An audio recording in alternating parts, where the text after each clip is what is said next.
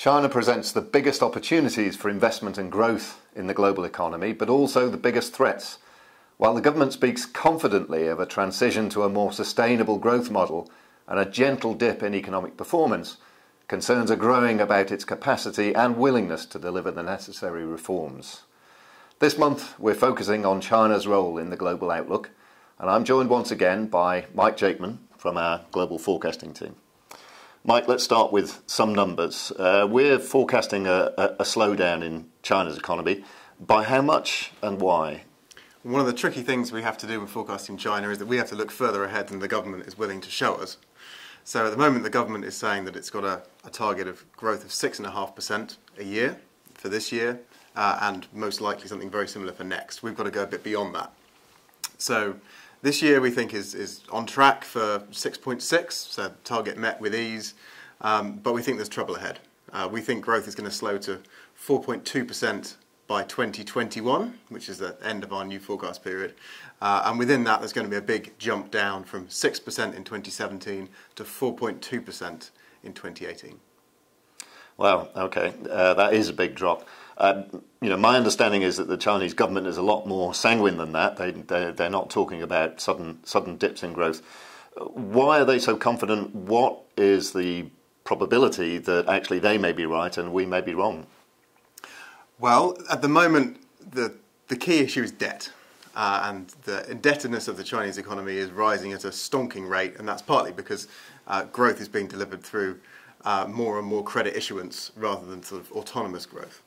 So what we think is going to happen is that at some point in this next 5 years, and we've pinpointed 2018 as the year most likely this is going to happen, the Chinese government is going to have to sacrifice the rates of growth they would like to have in favour of tightening monetary policy and starting to slow this rate of debt accumulation. Otherwise, it's going to be completely unsustainable by the end of the forecast period. Right. You've mentioned debt, and of course, China's performed extraordinarily over the last few years. Thank goodness, because at a time when the global economy needed it, China was providing the demand basically that kept everything afloat. But as we look across the Chinese economy at the moment, what we see is that an awful lot of debt has been issued against projects that look highly unlikely to deliver the kind of return on investment that would allow those debts to be met. Whenever debt builds up like this, there's always a reckoning. Generally, it's quite a sudden one. How do we see that playing out? What do we see China's policy in trying to deal with that crunch when it comes? When do you think it will come? So we've picked 2018. At the moment, we look at a measure comparing the levels of credit and the levels of debt, and we think that indebtedness is now over 200% of GDP, which is a point at which in other economies, in other previous times in history, such as Japan in the 1990s, is the time at which we really are quite worried. And as you say, there is usually a reckoning. So in China, we think 2018 is going to be the year when growth lurches down, and that's going to be government-driven. So the government is going to look at monetary policy in that year and go, okay, we cannot continue to have credit growth growing at 3 or 4% the rate of GDP growth, and they're going to whack up interest rates.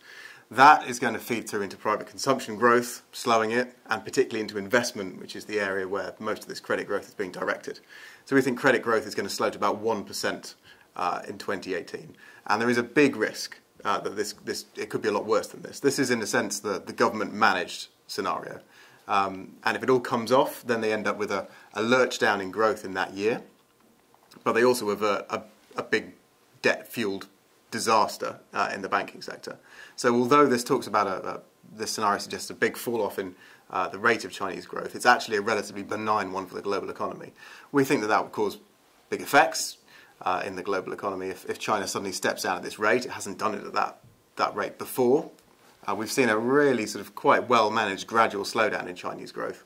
A decline of almost 2 percentage points in a year is quite a lot. So that will cause problems elsewhere, but nonetheless this is not a kind of global economic catastrophe driven by China, which perhaps is the alternative if the government doesn't manage to get a good grip on this. Okay, well I wanted to touch on that a little, because I want to try and embrace a little here the risks that exist around the Chinese outlook. Just because it's such a huge driver of everything else for us, from commodities prices to global trade to the general trajectory of the global economy. And of course, we're dealing with, you've already said that one of the assumptions we're making here, even within our scenario of quite a hefty dip in 2018, which doesn't match at the moment the forecast expectation of the Chinese authorities, we're already saying that this relies on the Chinese authorities themselves making policy decisions. And of course, there's a sacrifice involved in that. The Communist Party would have to accept the cost that comes with those policy decisions. I want to have a little think about the possibility that they may choose not to accept those costs, or that they may simply misplay the hand in trying to bring that adjustment in as smooth as possible a manner. There's no point in being alarmist, but let's think about how what happens if that adjustment that we're seeing is necessary in the provision of credit isn't made, or is made in an ineffective manner. We have China as the biggest risk on our global risk register at the moment. Yep. Talk a little bit about why that is, the scope of the risk when we look out into over the next 5 years or so for China. So for a long time we've been saying that a Chinese hard landing is the biggest risk to our global forecast. And we tried different ways of defining what a hard landing was, and we settled on the idea that it would be a 2 percentage point decline in the rate of growth in any year. And essentially we're now forecasting that for 2018. So we've got to change the language of that risk slightly. And I think that there's a very good chance, not our central forecast, but a very substantial risk that this drop-off in 2018 ends up being badly managed. How much of a chance? 35, 40%. That's quite high. That is, yeah. That's pretty much as high as it goes before we have to make it our central forecast. Yeah. So there is a very good chance that the government's management of this lurch down in growth and this increase in monetary policy is badly managed. And that would lead to potentially even a recession in China. And as you said, because China is the central cog now in the global economy, it's the most integrated into supply chains, it's the biggest trading partner for the most countries, this would obviously have very large implications for the global economy. The reason we picked 2018, I want to go back to that for a second, is partly political, because as you said, everything in China depends on the manoeuvrings of the Communist Party. In 2017, there is a restructuring of the 7-member Politburo, and we expect that Xi Jinping, the president, will manage to secure promotions for his allies, which will keep his position secure, and that will be that enables him to then drive this tightening of monetary policy and this the government's economic strategy in 2018. Huge risks if they get it wrong, and indeed there will be a lot of volatility even if they get it right, because the global economy hasn't experienced this kind of slowdown from China before. An alternative scenario, they get it wrong. Perhaps, if they get it really, really wrong, and we have a global recession as a result, it might cause a more thorough shakeout of Chinese state-owned companies that are, in effect, zombie firms, and are very unproductive and are a big drain on investment. Perhaps in that scenario, you could end up with a China that's actually slightly healthier by the end of our forecast period. But the short-term damage to the global economy would be worse. So in a sense, you've got two fairly unappetizing scenarios regarding China. There is always a reckoning. That's going to be the phrase we'll use, I think. The first one is a lurch down in growth that the global economy survives, but perhaps Chinese growth after that is more lackluster than it could be. Or you get a big bang that perhaps causes some real casualties in the banking sector. But after that, you get a Chinese rate of growth that's perhaps a little bit higher after that. So in a way, it's pick your poison, I think. Okay.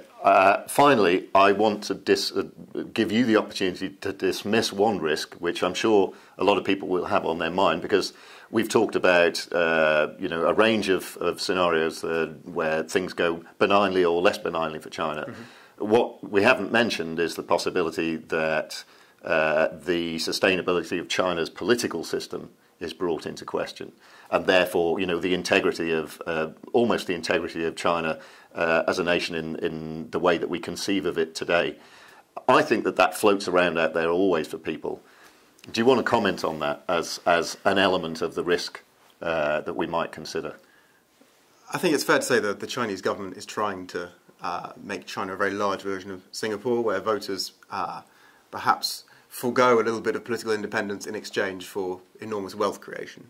And so far, this transition that the government is making, I think, has gone quite well. I mean, there is limited amounts of social unrest that the government quashes very quickly, but provided the economy keeps growing, then that trade-off seems to be made quite well.